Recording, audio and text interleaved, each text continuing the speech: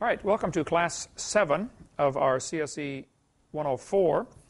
We got a lot to cover here in the next couple of weeks to try to finish this, or else we have to go to Class CSE 105 and 106 and finish it. Okay, we're dealing with the question right now, why did God use a flood? Why not just have all the bad people die? I get asked this question surprisingly frequently, why make Noah go to all that work to build this big boat and destroy the whole world? Couldn't God just as easily say, okay, everybody die, except Noah, you're okay? Interesting question. Why use a flood? Well, some points to ponder. I don't know the answer, by the way. I just give you my opinions on this. The flood left evidence. A miracle would not. That's the thing about miracles. You have no way to prove that they actually happened. It's just, you tell them it did, and then that's it. Okay. Secondly, the effects of the flood are still here to remind us. This would be a corollary to number one. The flood left evidence, but this reminds us of the judgment. And I think if we had a proper scriptural perspective on the world, you could look at fossils and see judgment of God. I mean, when you see a fossil saber-tooth, one guy told me this looked like his mother-in-law. Jeff, you might want to consider that one. Fossils, this represents death and suffering, God hates sin. Fossils represent the hatred that God has toward man's sin. And I think what's happened, Satan is using this type of thing to, he's got people's minds twisted in where they see fossils as evidence for evolution. Satan uses everything he can. He doesn't have anything original. So this reminds us of God's judgment. Thirdly, it gave them a preparation time. People could see this ark going up every day. Walk by, hear the hammer pounding the nails, and say, man, I better get right with God. So that's my take on it. The Bible says in 2 Peter chapter 3 and verse number 20, which sometime were disobedient, when once the long suffering of God waited in the days of Noah, while the ark was a preparing, wherein few, that is 8 souls, were saved by water. So 1 Peter chapter 3 tells us that the long suffering of God was evidenced here. While the ark was being prepared, people could see. And it's demonstrated the long suffering of God. Okay, next question. Is the sun shrinking? In the early days of my seminar, I used to share something. One of the evidences for a young Earth, or a young universe at least, was the idea that the sun is shrinking. Here's the graph showing the recorded measurements of the sun in the last 160 or 70 years. The data shows that, yes, the sun is shrinking. This is from the Royal Greenwich Observatory. Now, this chart and this concept of the sun shrinking takes a lot of flack from the evolutionists. They will say, well, the sun is oscillating. It shrinks for a while and then it expands for a while. This, I think if you still look at the graph, you can see, yes, that's true. The sun does shrink and expand and shrink and expand. The top number is the horizontal diameter of the sun. The bottom number is the vertical. That would be North Pole to South Pole of the sun. Because the sun, because it is spinning, is slightly bulged like the Earth is, slightly bulged. The equatorial distance is a little greater than the polar distance. So the observation is, hey, the sun is shrinking. The overall works out to be an average of about 5 feet per hour in the time it's been observed and recorded. Okay? There are a couple of problems with this. I will have to say, I'll give it a qualified yes, I believe the sun is shrinking. Okay? And I think it is still evidence that the universe is young. However, I don't use this in my seminar as in part one, as one of the evidences the Earth is young, because the jury's still out on what's causing the sun to burn. There are basically two different theories of why does the sun burn. One theory is it's just simply a ball of fire, gas burning, and gravitational collapse keeps the pressure up, which keeps the heat up. It's just so much gravity, so heavy. The pressure is enough to keep it ignited and keep it burning, or whatever. Of course, with no oxygen up there, the sun's not burning by burning up oxygen, like oxidation like we have here on Earth. The other theory is that the sun is a nuclear reactor. If the sun is burning by nuclear fusion, then it could burn for billions and billions of years with that much fuel. You figure a nuclear submarine can take a golf ball-sized piece of fuel and sail around for a couple of years, before it burns it up. So if the sun is burning nuclear, though, if it's a nuclear burning, the problem is it should be producing what are called neutrinos. Neutrinos come from nuclear fusion, and they apparently go right through anything. They go all the way through the Earth. The way they tested to see if the the sun is burning by neutrinos, or the sun is burning by fusion and sending off neutrinos. When these neutrinos go through dry cleaning fluid, I forget the chemical name for it now, but when they go through dry cleaning fluid, they will produce argon gas. Just one of the byproducts. Neutrino goes through and produces argon. So they took this gigantic tank or built a gigantic tank in the bottom of a mine, an abandoned mine they weren't going to use anymore in, I think, Utah or something, real deep in the mountains. They figured, okay, this is a good place to test this out, because if we're deep enough in this mine, it'll be isolated or insulated from any surface neutrinos that are being produced by nuclear reactors and stuff like that. And only from the solar neutrinos. The theory was they thought this should somehow isolate it.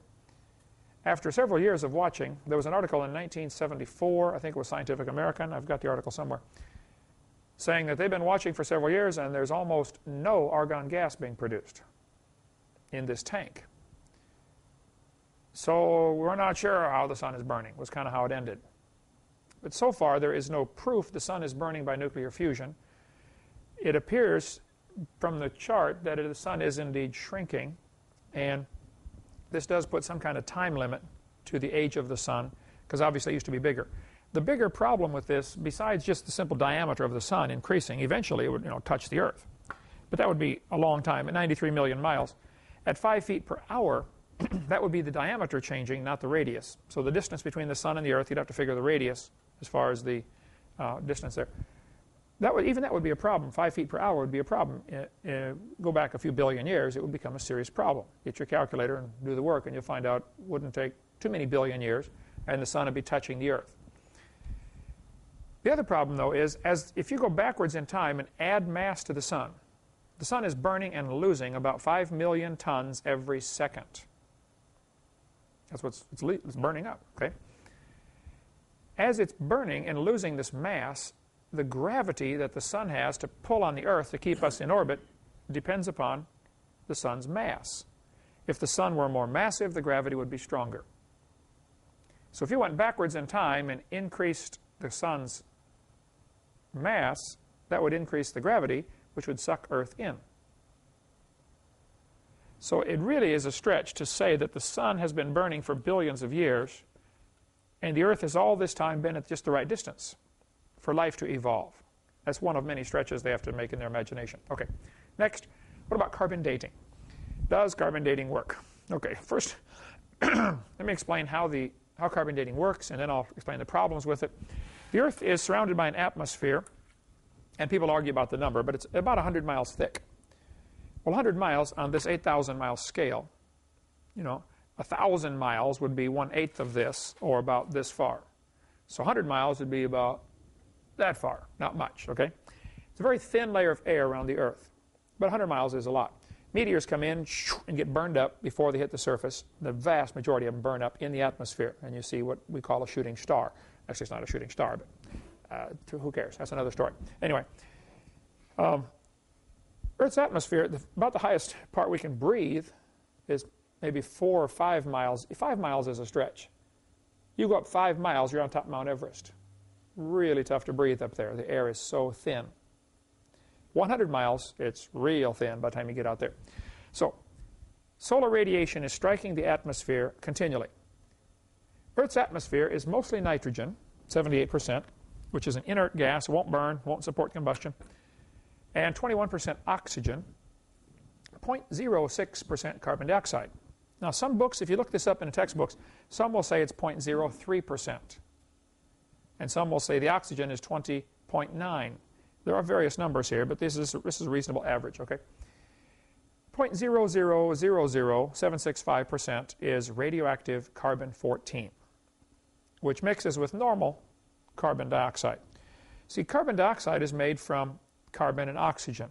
2 oxygen molecules and 1 carbon. They get together and make CO2. Carbon dioxide doesn't seem to care if it's got the radioactive carbon molecule or the regular carbon molecule. Normally carbon is number 12. Carbon-14 has been produced by sunlight striking the atmosphere, changing nitrogen into carbon-14. It doesn't care, the molecule doesn't seem to care if it's radioactive carbon or regular carbon. Now surprisingly, there is a guy who works at a nuclear plant in Savannah, Georgia. I spoke at a church there. He said, Brother Hovind, I'll pay $1,000 to anybody who can prove carbon-14 even exists. He said, I don't think it even exists. There's no such thing as carbon-14. I mean, I haven't gotten that far in the study, but I think he's wrong, but I couldn't prove it, okay? There are an awful lot of creationists and evolutionists who would argue, oh yeah, carbon-14 is a very real thing. You just need to keep in mind there is a possibility that there is no such thing. Okay, this guy's had the offer out for a long time. Insects that are trapped in amber occasionally have air bubbles with them. The air bubbles found in amber indicate that the Earth's oxygen level was much higher than it is today. Today it's 21%. It used to be about 35% in the past, sometime in the past. The creationist says this is just before the flood came. I think that's probably correct. Okay, here you got radiation from the sun striking the Earth's atmosphere, forming carbon-14. High-speed bombardment of cosmic rays in the upper atmosphere produce fast-moving neutrons. These neutrons collide with atmospheric nitrogen, producing carbon-14. To refresh your memory in chemistry, or to teach you if you never learned it, this is called the periodic table. Notice right there is atomic number 6. If it's atomic number 6, that means it has 6 protons and 6 neutrons, which gives it a weight of 12. They only weigh the protons and neutrons. Electrons are considered 0. They're not worth anything. They're too light. So I'll blow it up for you here. The atomic weight of carbon is 12.03. The atomic weight of nitrogen is 14.01. Its atomic number in the upper left-hand corner is 7. Its atomic weight would be the 7 neutrons plus the 7 protons, total of 14, plus the 0.01 for good measure thrown in there. Okay, who cares? Sunlight strikes nitrogen, changes it to carbon-14. So it's knocking off, I forget if it's the protons or the neutrons, it's knocking 2 things off. So it's now considered carbon. I guess it must be knocking off. Let me back up here. I have to look it up and see exactly how it does it. The theory is that it knocks off either the protons or the neutrons. I don't remember. Anyway, it changes it to carbon-14. Used to be nitrogen. Now it's carbon.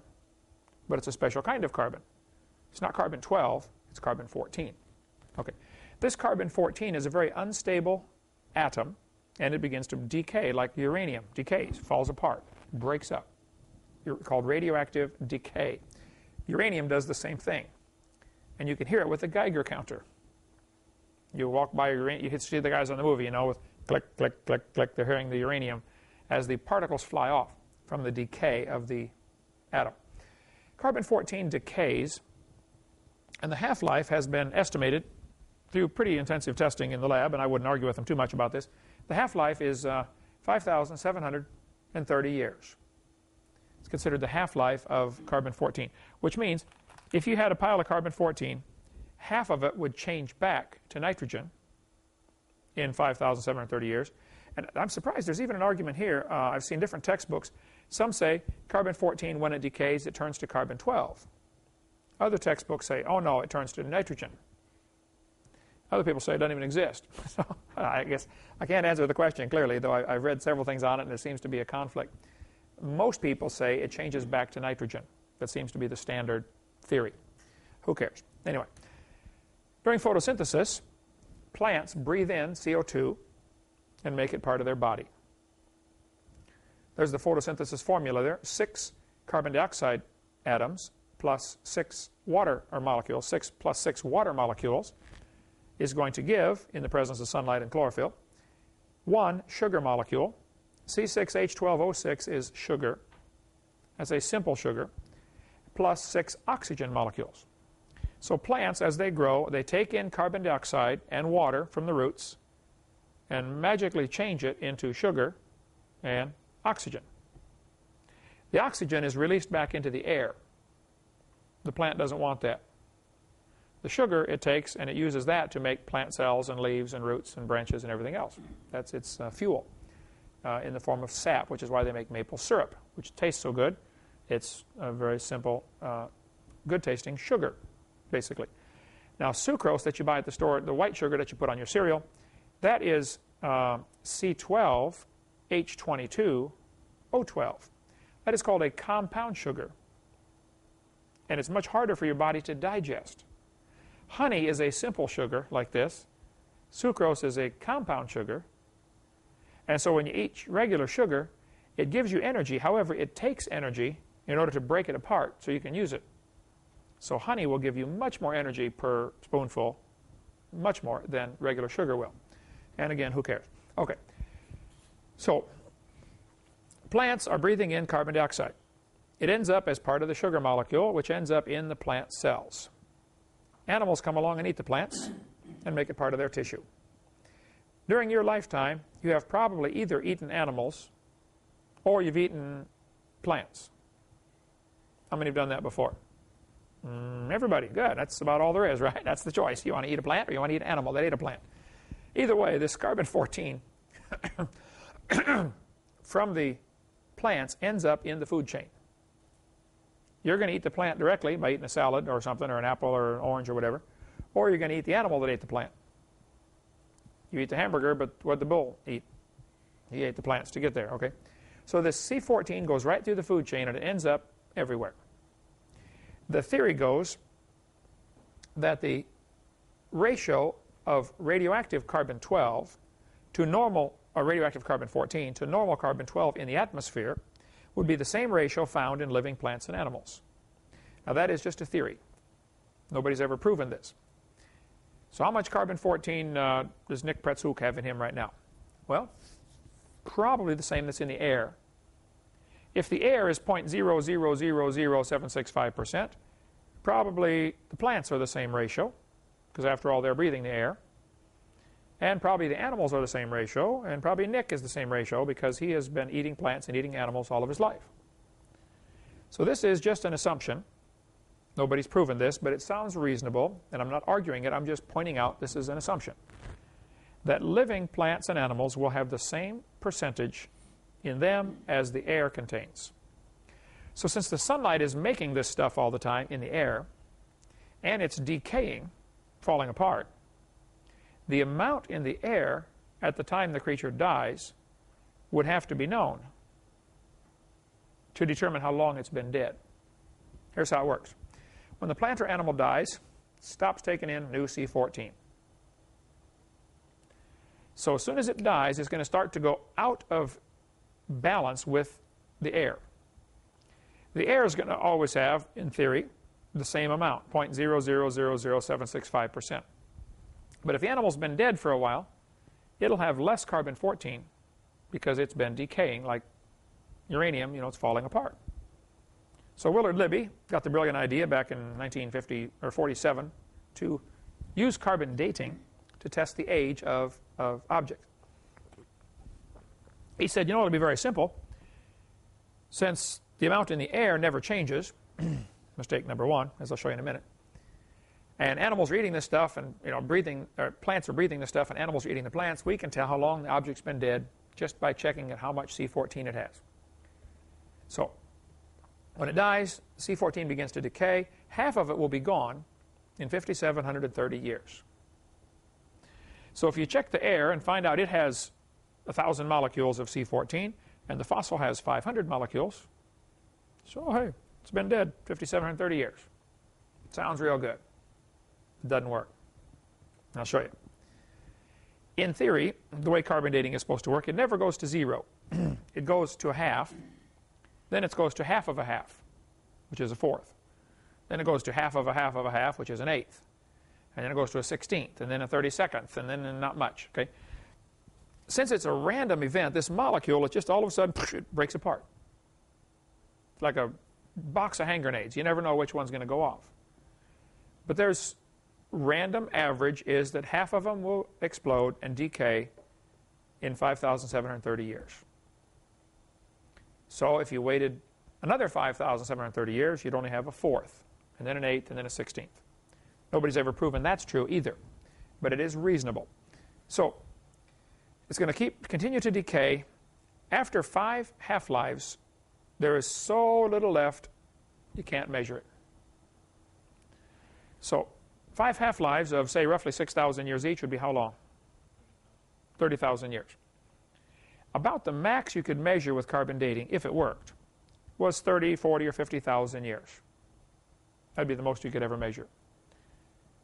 So if somebody tells you, we know the Earth is millions of years old because of carbon dating, red flags ought to go up and say, beep, this guy doesn't have a clue what he's talking about.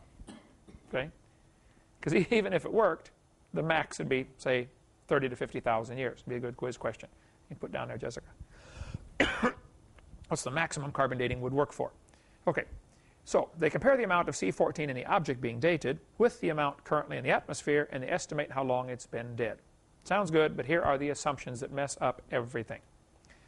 Has the amount of C14 in the atmosphere always been the same? How could you possibly know that? You can check the atmosphere today and find out how much C14 is in it. No question. They can measure it real precisely. How much C14 was in the atmosphere 1,000 years ago? I don't know. Anybody here know? Actually, Ron Cooper, check R. Cooper at archie.org. He has an interesting article that he's written on showing all the measurements that show carbon-14 has not reached equilibrium yet. Here's an analogy that'll help you understand it. If I asked you to fill a barrel with water, if I said, here's a barrel, here's your job, here's a hose, fill the barrel with water. And you don't realize it, but I've drilled holes in the other side of the barrel. So while you're filling the barrel, it's leaking. As you get up a little higher, it starts leaking out 2 holes. Get up higher, it leaks out 3 holes.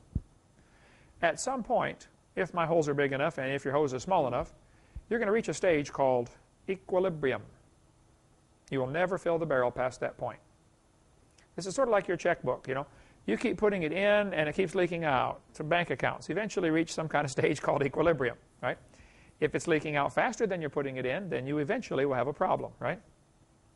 If you're putting it in faster than it's leaking out, eventually you'll be a millionaire. Between those two extremes is equilibrium, okay? It's going to be put in and taken out at the same time. Earth's atmosphere is like a bank account. It's 100 miles thick. Sun shines on it while the Earth is spinning. So the sun shines equally on all parts of the Earth, in theory, you know, all the time. During the summer, of course, the North Pole gets it 24 hours a day, but during the winter it gets it 0, and so it balances out. Every square inch of the Earth should get sunlight at some time. This is producing carbon-14, which is also decaying. As soon as you make it, within 5,000 years, half of those molecules will be gone. 5,730 years. Some people argue and say, oh no, it's 5,790 years. Oh. Some people say, no, it's 5620. You'll find a lot of different numbers if you research it. Okay, you'll be surprised how many numbers are out there for the estimates of what is the half-life of C14. It doesn't matter to me. They all range about 6,000 or less. Okay? So, here we have a problem.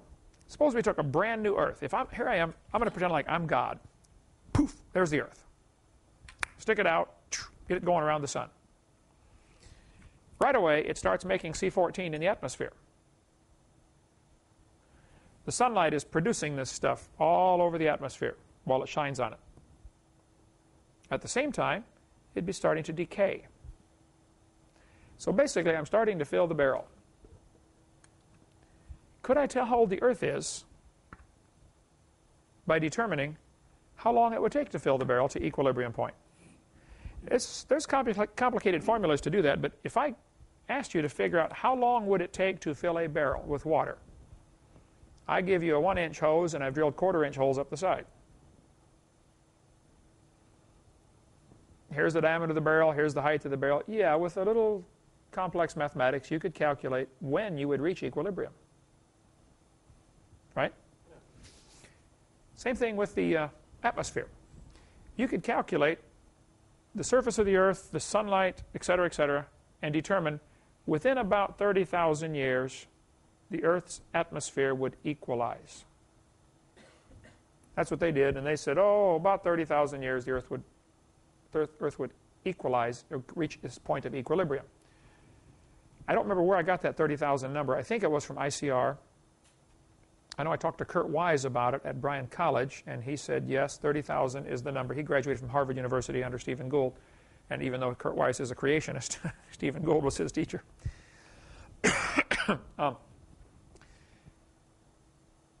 I should look up, Jessica, make a note for me to find the reference for where I got that 30,000 year number, and I'll try to add it to the bottom of the screen here. I've never had anybody argue with me on that. Even evolutionists will say, yeah, that's right, 30,000, but I don't know exactly who figured it out or when. My understanding is Willard Libby, or one of the guys during that time frame, calculated the Earth would reach equilibrium in 30,000 years. So Willard Libby says, okay, we know the Earth is millions of years old. Mistake number one. So we can ignore the equilibrium problem. Mistake number two. It has now been discovered the Earth's atmosphere has still not reached equilibrium. So if there's more C14 now than there was 1,000 years ago, and we dig up a fossil from 1,000 years ago and carbon date it, what's going to happen? It's going to look like it's been dead longer than it really has been. Just simply because they had less C14 than we do now. Does that make sense? It's going to appear to have already aged.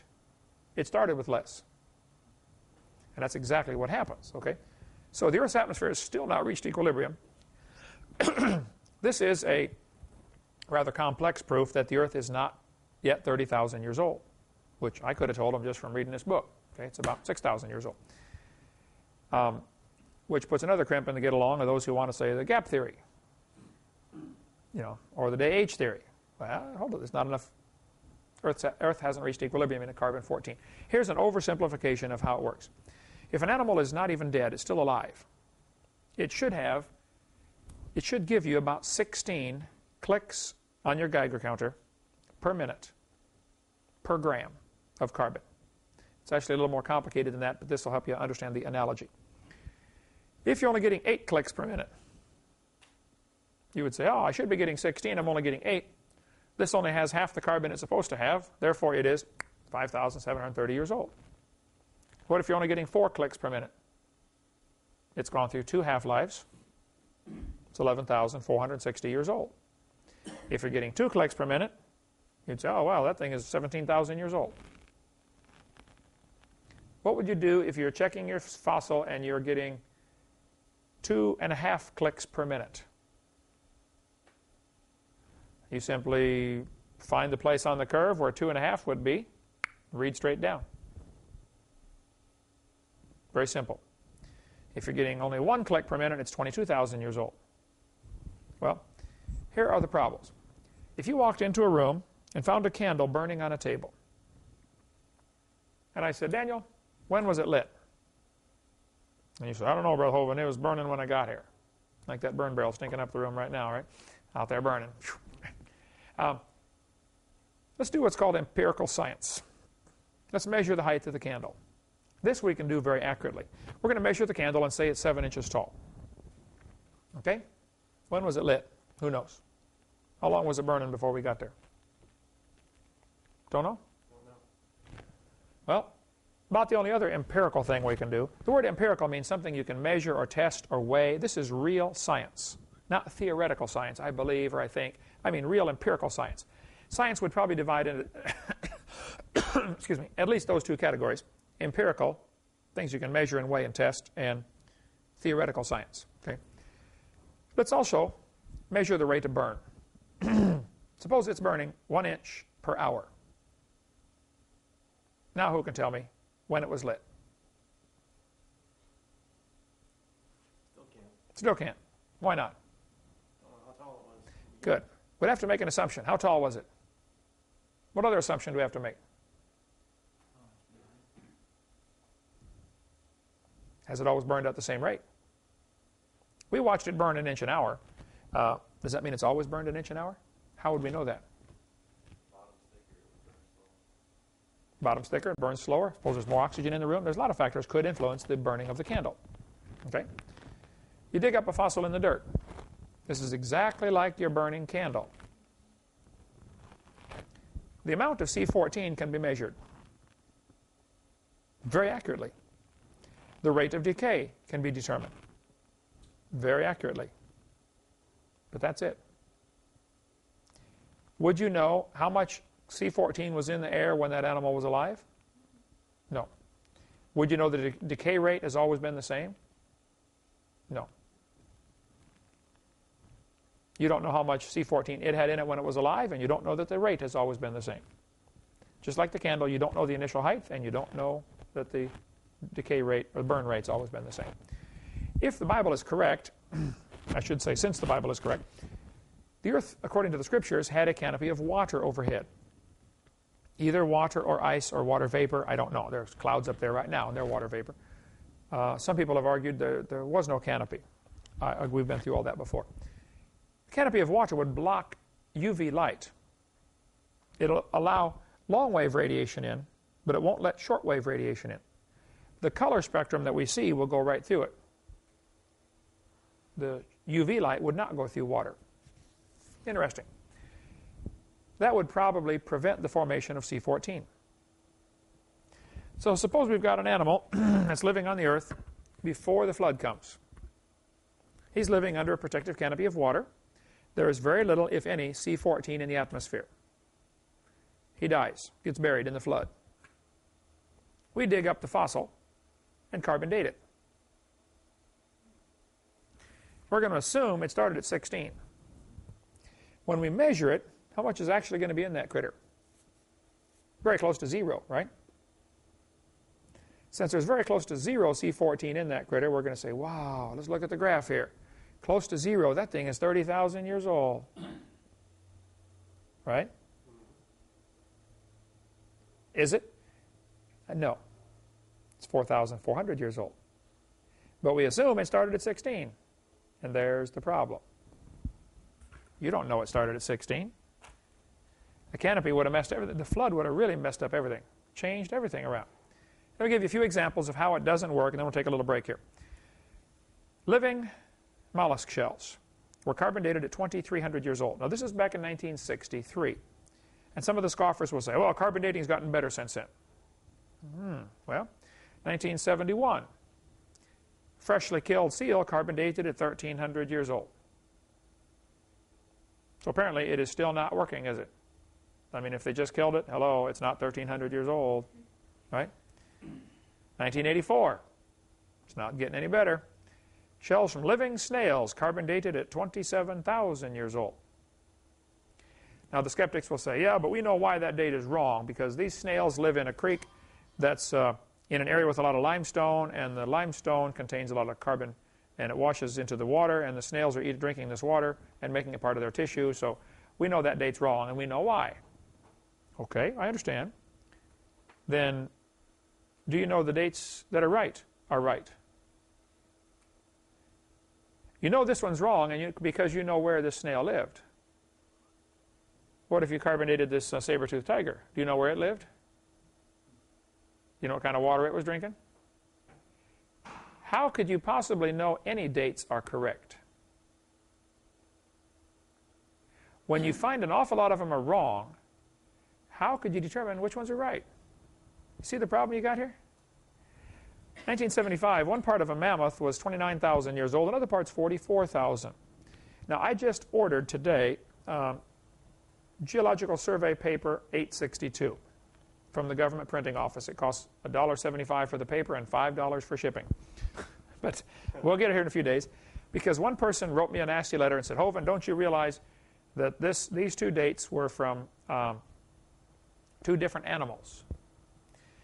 Because I did not read the actual paper yet. I will get it here in a few days. This quote is from Institute for Creation Research's book, Henry Morse, that their words may be used against them. And it's from, I believe this, I forget who exactly said it. So this is a second-hand quote. I didn't read the paper myself, but I'm getting it for the skeptics out there. I will look at the paper myself, and I will stop using this if it's proven to be incorrect. But this book, that their words may be used against them, I believe is where this came from, showed that the dates are from the same animal. In the same paper, this fellow said one part of Dima, the frozen mammoth, was 40,000 years old. Another part is 26,000. And the wood next to it was 9,000. And the skeptics will argue, well, yeah, that's because certain parts of this mammoth were contaminated because, water was flowing through there and it washed out some of the C14, so it gave an older age. Okay? Then how do you know the other fossils that you dig up you have the right age for? See what I mean? You got a problem either way. 1949, when they first started doing carbon dating, Harold Anthony wrote an article in Natural History and showed how the lower leg of a mammoth is 15,000 years old, but the skin was 21,000. And the skeptics will say, oh yeah, but we've gotten better at it. I think we've shown they have not gotten better at it. 2 Colorado Creek mammoths, this Colorado Creek, Alaska, carbon dated 22,000 and 16,000. Which one's right? These mammoths are side by side. Living penguins dated about 8,000 years old. 11 human skeletons, the earliest known human remains in the Western Hemisphere, have been dated by accelerator mass spectrometer. All 11 dated at about 5,000 radiocarbon years or less.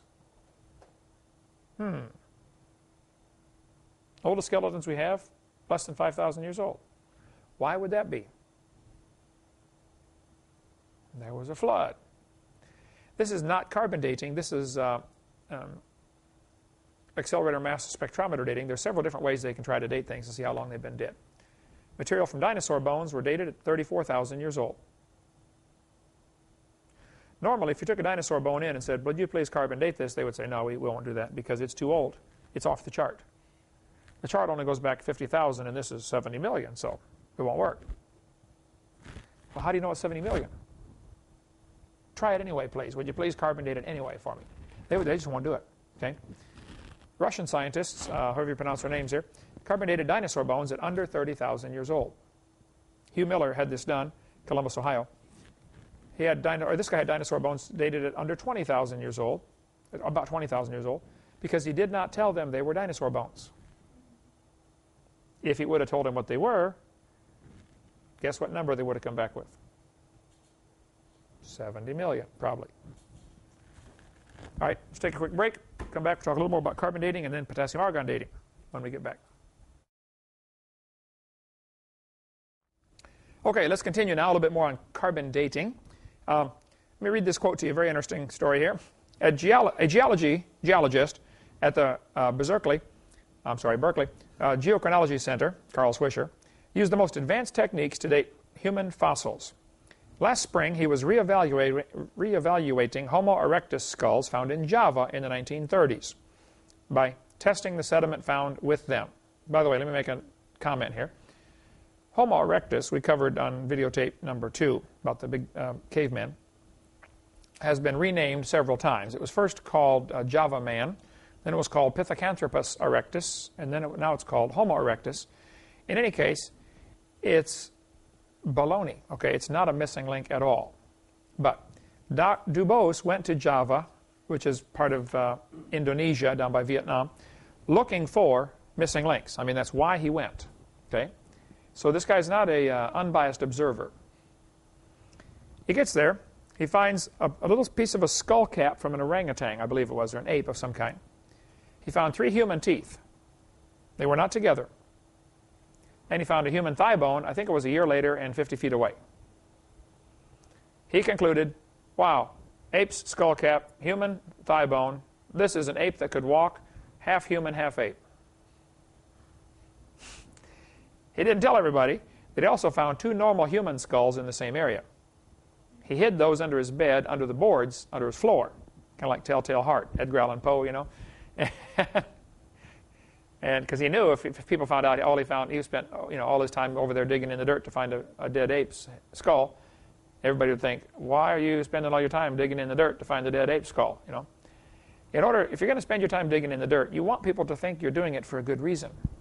You don't want people to realize how dumb you are for spending all your time digging in the dirt to find this bone. All right. So, and back to the story here. A hominid species assumed to be an ancestor of Homo sapien, which is baloney. Erectus was thought to have vanished some 250,000 years ago. Again, baloney. Even though he used 2 different dating methods, Swisher kept making the same startling find. The bones were 53,000 years at most, and possibly no more than 27,000 years. A stretch of time contemporaneous with modern humans. I would like to point out, Your Honor, that this is not an exact science, okay? If you get an error of 96%, is this beyond all reasonable doubt? I'd say this raises incredible doubts, okay? How do you know either one of the dates are right? How do you know it's not 50 years old? You know, I wouldn't trust any of the dating methods any farther than I could throw them. So here he's getting 96% error. But even then, this is not what they were looking for. They were looking for 250,000, weren't they? They didn't get close. Here's what you ought to consider about carbon dating. When you date a sample of known age, like the snails or the penguins or something like that, you know how old it is. It's still alive. It doesn't work. If you date a sample of unknown age, it is assumed to work. That's silly. As elements decay, they produce helium. One of the byproducts of radioactive decay, as the molecule explodes, it sends off alpha particles or beta particles and helium. Uranium way down in the ground is decaying. This helium gets trapped. Slowly finds a little crack and works. Helium floats, you know, like we have helium gas to fill balloons with. This helium migrates around through the rocks if it can, okay, and eventually it'll collect inside a cave. If it's got a roof where it can't get through very quickly, you might go into some caves and you're walking along the cave and you happen to get into a high part, the ceiling may be full of helium if there's no circulation in the room to stir it up. So you're breathing and you start talking real funny, you better get out of there because you are no longer in oxygen. You probably have about 2 or 3 breaths and you're going to faint. You're now in helium.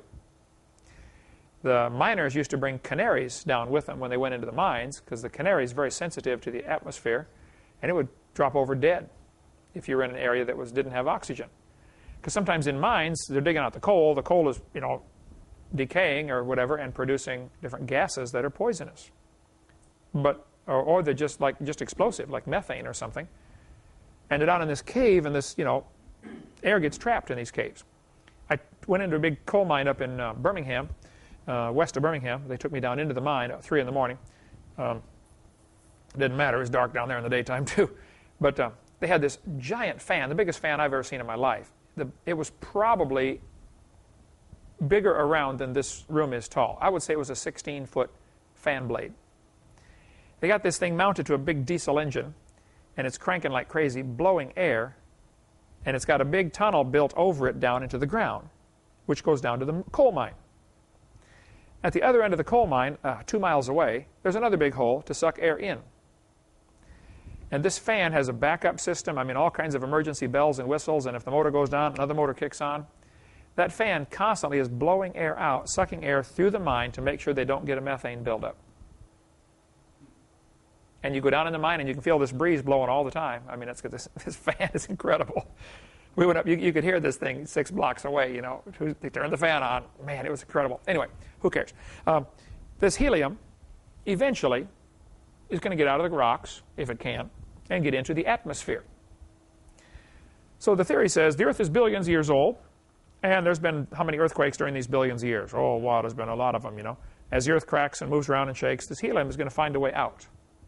It's going to get into the atmosphere. Helium, being a light gas, is going to float up real high in the atmosphere. Very little of it is able to actually escape to space, but some of it can. You know, helium can get out there to the edge, and the molecule just bounces off and drifts off, gone forever. After calculating all factors, how much helium is able to escape from the atmosphere? How much is being produced? There's only enough helium in the atmosphere for less than 2 million years of Earth's existence. So if the Earth has been here for 4.6 billion years, why isn't there more helium? Helium is an extremely rare gas in the atmosphere. Why isn't there a lot of helium up there?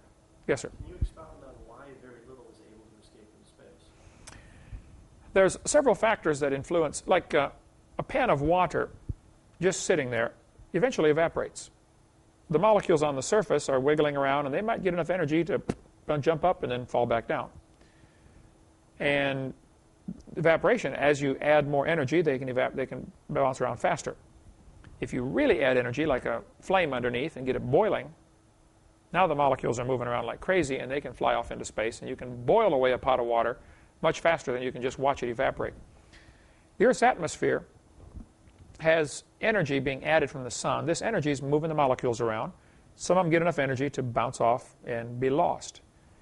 But you figure a molecule, 200 miles from the Earth, what's the nearest body attracting it? The Earth. chances of it falling back in are very great. Whereas a molecule of water bouncing off of a pan of water gets up into the atmosphere, and now it has air molecules to move it around. So the chances of it finding the water again are slim because it's in an atmosphere. However, with Earth, you're dealing with, right next to the air is space. Nothing. So it still has gravity pulling it back. You'd probably have to contact guys like ICR to get all the technical details on how they calculate how much helium can escape. Okay. Some of it can, but it's very different. It's the same principle, but it's very different numbers you'd have to use in your equation than a pan of water with molecules escaping because there's no air. One of the many factors that keeps the water from just simply flying off is air pressure. There's many factors, gravity, surface tension, et cetera, et cetera.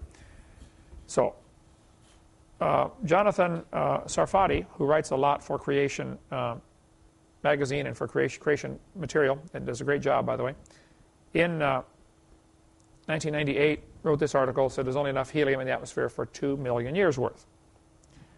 So this is, again, one of the more complex evidences that this Earth is not billions of years old.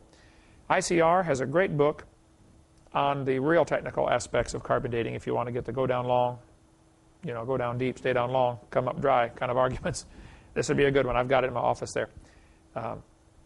Showing why the old numbers that they get from dating methods are not reliable. We all know from what we covered in video number 4, which would have been about CSE 103 early on maybe, that fossils are really dated by the strata they come from, and strata are dated from the fossils they contain. We won't review all that now, but there's quite a few quotes here about that. Geologic column is how strata or fossils are dated. Actually, no fossils are dated with carbon dating. They can only date things that contain carbon. And by the time a bone turns into a fossil, there's no longer any carbon in it because it's all been replaced by the minerals in the ground. They can only date things like charcoal or things that still have carbon in them. Wood could be carbon dated in theory. Okay, it's all based on circular reasoning. Here's an interesting quote here. In the last 2 years, an absolute date has been obtained for the Gandong beds above the Trinnell beds. It has the very interesting value of 300,000 years, plus or minus 300,000 years. Well, exactly how old is that layer? Somewhere between 0 and 600,000. I vote for 4,400. That's my vote, okay? Moon rocks were brought back in 1969, given to many different laboratories to be dated. One rock, called the Genesis rock, specimen 10017, was divided into 6 pieces and dated many times. The ages ranged from 2.5 billion to 4.6 billion. Well, Your Honor, if you're getting nearly 100% error from the same rock, how do you know any of them are right? James Dawson has a website. He was Chief of Engineering and Operations. His website, jpdawson.com. Here's his phone number, address, etc. He worked on lunar samples, including the Genesis rock. When I called him back in January 69, or 99, I said, Mr. Dawson, how old is the moon? He said, I don't know. We got numbers of 10,000 to several billion from the same rock. But after dating all the moon samples, they, of course, came up with a date and said, well, the moon is 3.5 billion years old, because at the time, that's what they were teaching the age of the Earth was, 3.5 billion. Marvin Lubenow, in this book, Bones of Contention, have you read that one yet, Jeff?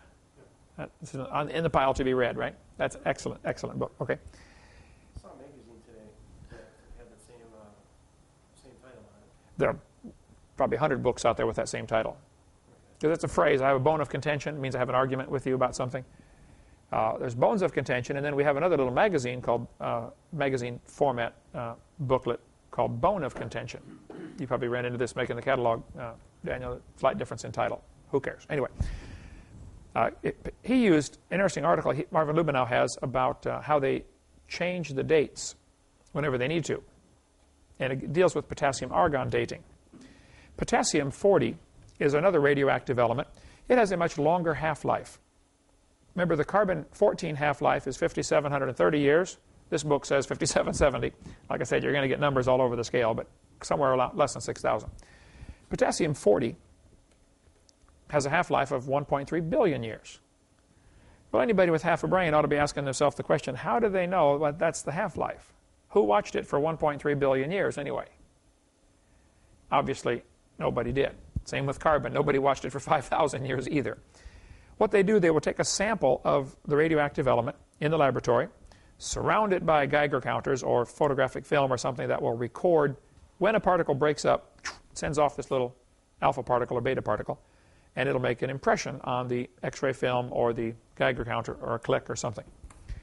Through very careful testing, they can actually determine how many molecules are decaying in, say, a 3-day period.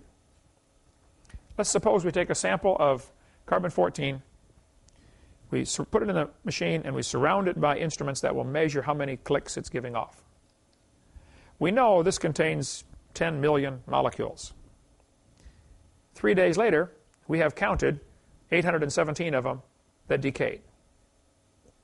So we get our calculator, 817 decayed in 3 days out of 10 billion, and they work up a formula to get the half-life. It's generally done on a 2 or 3 day sampling. I won't argue with them. They're probably right. The half-lives are probably correct. I'm not arguing with them. But I think people do need to understand it does sound a little fishy to test it for 3 days and come up with a 1.3 billion year number. That just sounds a little fishy to the average person, I think, of average intelligence. But I won't argue with them. I'll tell you, yes, your number is probably correct. However, you still have the assumptions. Has this decay rate always been the same? How much was in it when it died?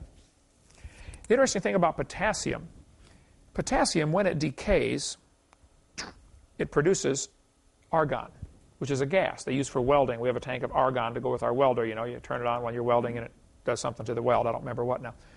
I don't care. But argon gas, I forget what else it's used for. It's like 1% of the atmosphere is argon, or less than 1%. So it's a pretty small amount.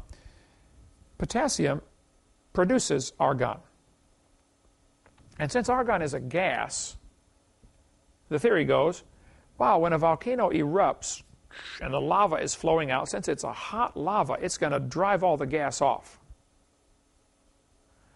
So there's a lot of potassium in lava, and since there's no argon, mistake number one, if we found a lava flow, we could tell how long it's been hardened by how much argon is in it now compared to how much potassium is in it now. Because it should start producing argon, and half the potassium is going to decay every 1.3 billion years. So this is called potassium-argon dating. They're checking to see how much potassium is in it and how much argon is in it. They're assuming when the eruption took place, it reset the clock to 0. There should be no argon.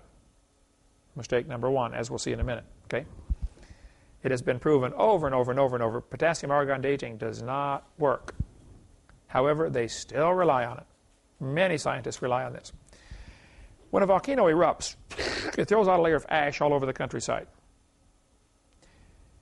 If you find a fossil under that layer of ash, in the mud or rocks or whatever, you would assume this animal died before the volcano erupted. Right? Then more layers of mud get on top of this ash, and more animals die and get buried in the mud. And then another volcano erupts, or the same volcano erupts again. New layer of ash over the countryside. If you're digging straight down through these layers of ash, if you find a layer of ash, which is called, by the way, an event horizon, this is a major event. Volcano blew up. Okay? Anything between those two layers of ash should be between the ages of that ash. So they actually date the layers of ash with potassium-argon dating, and then estimate the age of the fossils between the two dates. Like this picture here from National Geographic, 85. They show 1.8. Well, the top one's 1.4. What they're saying here is that layer of ash dated at 1.4 million years old. The next one down dated at 1.8 million years old. If you find an animal in between, what number are you going to give it? Somewhere between those two numbers, right? That's how it's done. So the ash layers are dated, and that is called an event horizon. And then any fossils under that are older, any fossils over that have to be younger. it sounds really good. Doesn't work, but it sounds really good, okay? And very convincing to the average freshman college student, I'm sure, he swallows this up whole. KBS tough. By the way, tough is a name for ash. An ash layer is called a tuff layer, okay? This is named after K. Berensmeyer, okay? K. Berensmeyer, KBS, I forget what the S stands for, K. Berensmeyer or something. The KBS tuff was named after her because she discovered this layer of ash digging in Africa someplace apparently and said, wow, let's have it dated. And since she's the one who had it dated, it got named after her. I mean, if you spend all your time digging in the dirt and all you find is an old ash flow, you got to be famous for something, I suppose. So, K. Berensmeyer named this tuff after her. Everybody dated this KBS tuff using potassium argon dating at 212 to 230 million years old. This is from Nature magazine, April 18th, 1970.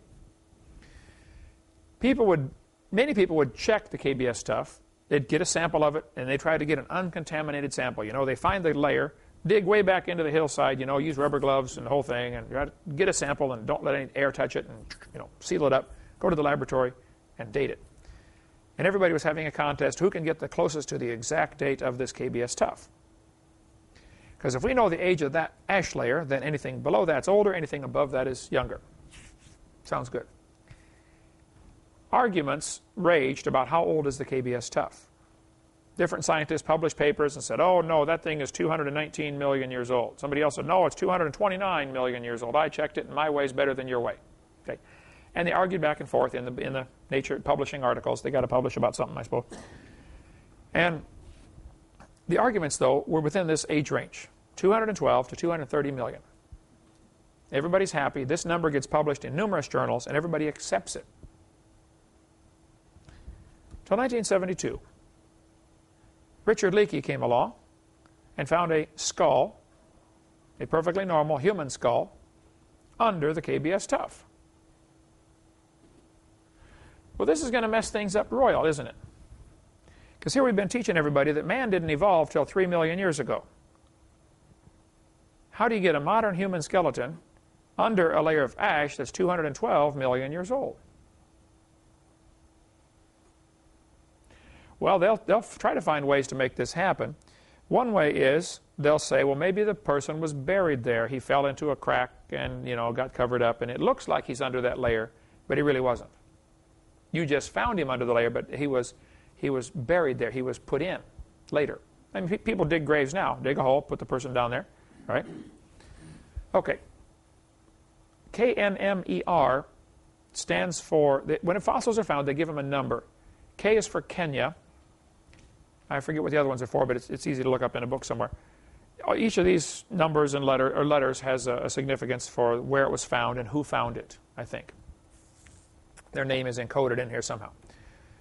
So we find skull number 1470, normal human skull, but it's in rock that is too old. So what are you going to do with this? First, they try to discredit it and say, oh no, it was not really there, it was put there later. So after everybody digs around, and the guy who's digging up these bones, of course, has to very carefully document everything he does to make sure people believe in him, you know, because somebody's going to try to prove him wrong. And finally, everybody agrees, okay, he's right. This was not put in the ground. I mean, all the layers above it are undisturbed. This guy wasn't buried here. He lived here. So now you can come to two choices.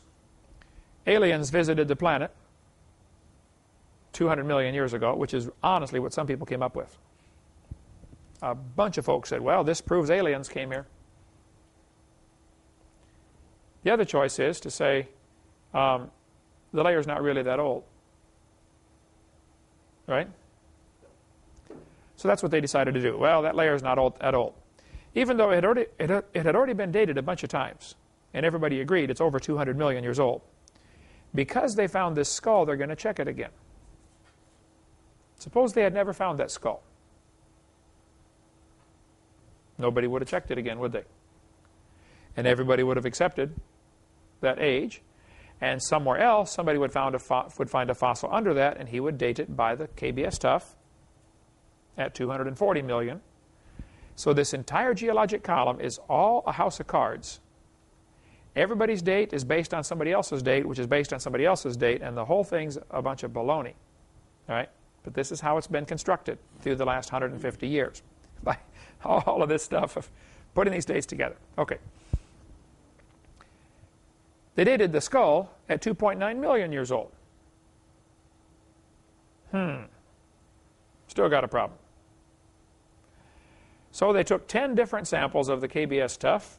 Everybody who wanted to be famous said, I'm going to go prove the date of that. KBS is, everybody was wrong. We're going to get it right. Because I got to publish an article so that I can keep my government grant. Basically is what it boils down to.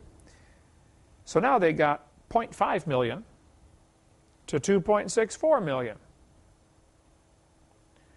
Well, I'd like to point out two things. Number one, that is still way down from 200 million, right? Number two, they never would have redated this thing if they had not found that skull. Right? Can you see how many, is your mind racing thinking, wondering how many dates are in there that they haven't been able to, they've published them and everybody's believed them, but they haven't been able to verify them. 9,000% error factor. That's a 9,000% error factor. But even with the two dates they did get, 0.5 to 2.6, that's a 500% error. Even the new dates are no good, right? And they call this science? That's not science, that's fairy tale stuff. So, of course, everybody that had ever dated the KBS stuff before, that used to be a hero, wow, he got it right, he was 218 million, you know, now all of a sudden he's a villain. Why didn't he catch that back then? And they've got a whole list of excuses they can reach in and grab which one of why they got the wrong date. Well, it was contaminated, he didn't have accurate equipment, he didn't know what he's doing, he didn't graduate from the right university, or whatever. You know, I'm sure they got a whole list of excuses they'll pull out. Back in 1770, George Buffon was one of the guys who began teaching the earth is older than 6,000. See, when Darwin's theory came out in 1859, Darwin was in the middle of an era that had already been teaching for nearly 100 years that the Bible isn't right on the age of the earth. People already believed in evolution way before Darwin, but they didn't know how it happened. Darwin just simply gave them a mechanism. Here's how it worked, folks. Oh, wow, thank you, Darwin. You explained it to us. Okay? That's why Darwin is treated like God. Back in 1770, George Buffon said the earth is 70,000 years old. In 1905, in Newsweek magazine has the article about it, the official age of the earth was 2 billion years old. If you get some old textbooks from the early 1900s and look up the age of the earth, it'll say the earth is 2 billion years old. When they went to the moon, 1969, there's an article from the newspaper, Minneapolis Tribune, August 25th, 1969. The article said, study shows moon rock to be 3.5 billion years old. The official age of the earth and the moon was 3.5 billion when I was in high school. There it is. Look at the circle on the far right. It was possible to estimate the age of these extracted samples in terms of the extent to which radioactive potassium-40 had decayed into stable argon. It is largely through measurement of the extent of this slow decay process that scientists are able to determine how long it has been since a rock was last heated by volcanic activity or other processes. See how it's done? So they said the rock is 3.5 billion years old. That's the last time the moon was heated and the argon gas escaped. It reset the clock. Yeah, right. Today, students are taught it is 4.6 billion. I saw a book recently that said it's 4.65 billion. Guess what? They're trying to add a little more, aren't they? Well, I calculated the earth is getting older at the rate of 21 million years per year for the last 220 years. That's 40 years per minute. We're aging rapidly, folks. Okay? Here's some things to consider about carbon dating. Wild dates are often obtained. Dates that don't fit the evolutionary theory are rejected and not published. Correct dates that get published match the geologic column. So why did you date it to begin with? You already think you know how old it was based on your geologic column. Why are you doing it with carbon? Why check it with carbon dating? It's based on the assumption that the original content of the sample is known. It's based on the assumption the decay rate never changes, based on the assumption the sample has not been contaminated. I would like to point out, just by way of passing here, all these decays. Potassium decays to argon. Uranium decays to lead. All of the decays are elements going downhill on the periodic table, not uphill. So if the Big Bang made hydrogen, how do you move uphill to get to uranium so that it can start decaying back down? Something just to consider. Basalt, which would be from a volcano, lava flow, from Mount Etna in Sicily in 122 BC when it erupted. When they took samples of this basalt and potassium argon dated it, they said it's 250,000 years old. Well, now hold it. We know it's only 2,000 years old. Why would it give a potassium argon date of 250,000 years? Well, suppose some of the argon is leaking out. They're checking the potassium compared to the argon. If the argon's leaking, you're going to get an old number just because it's leaked out. Hawaiian lava flow, 1801. When it erupted, they knew it erupted 1801. It was a historical observation. Gave a potassium argon date of 1.6 million years old. And they'll say, yeah, we know some of these dates we get are wrong. Okay, well then how do you know any of them you get are right? I mean, can you see how much fun a lawyer would have with this in a court of law? Your Honor, he's guessing. This would never hold up. Okay? Basalt from Mount Kilauea, however you say that. They pronounce every vowel over there in Hawaii. Kilauea, Kilauea-iki, something like that. However, since 1959, it erupted, gave a potassium argon age of 8.5 million years old. They know it's only 40. Mount Etna erupted again, 1964. New lava flow. Hey, let's check it again. Okay, 700,000 years old. Erupted again, 1972. Gave an age of 350,000 years old. New lava dome building inside Mount St. Helens. It erupted 1980. New lava oozed up. People thought it might blow again, and then it quit. Ran out of pressure. They said, wow, brand new lava, let's go check it. How old is it?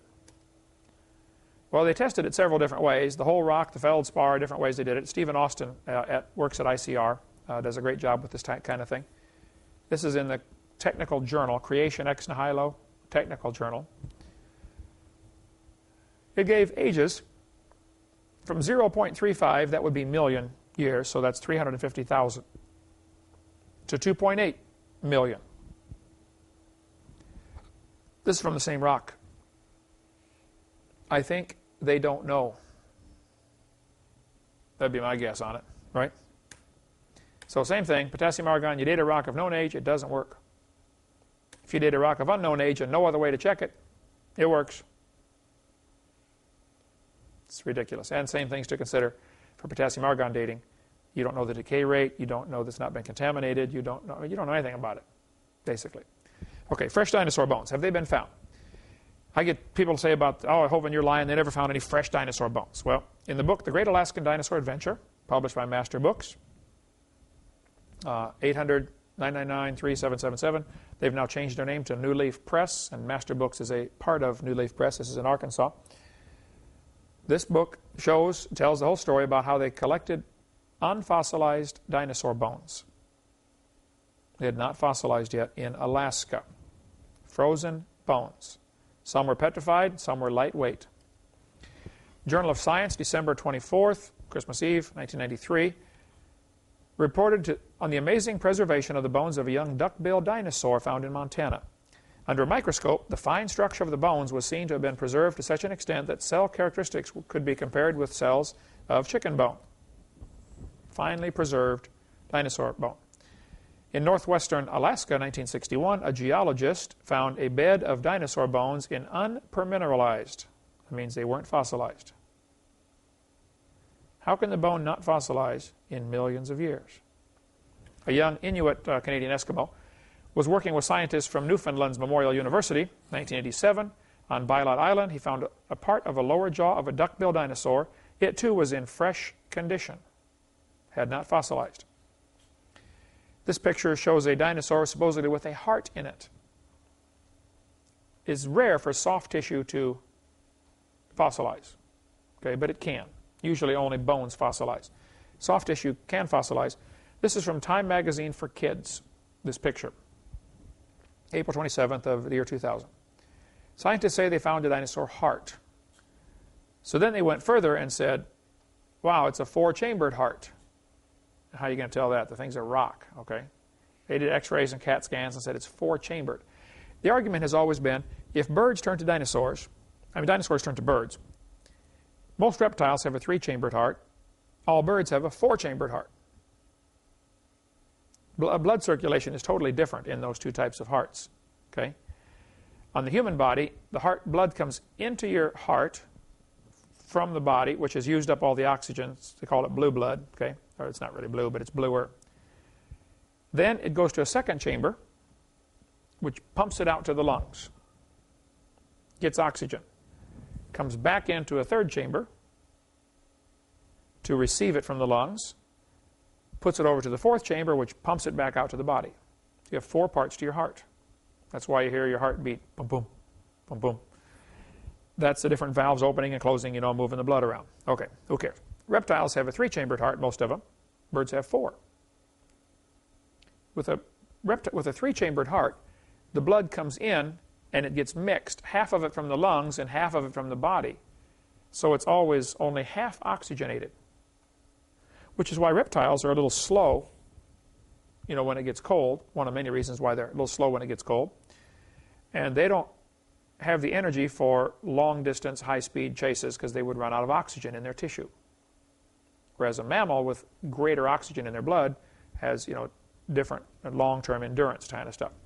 Birds have to fly, which takes a lot of oxygen. They couldn't do it with a 3-chambered heart because that system simply wouldn't supply enough. Okay, next week we'll take up with some more questions and try to get as far as we can on our frequently asked questions section. So we'll see you then.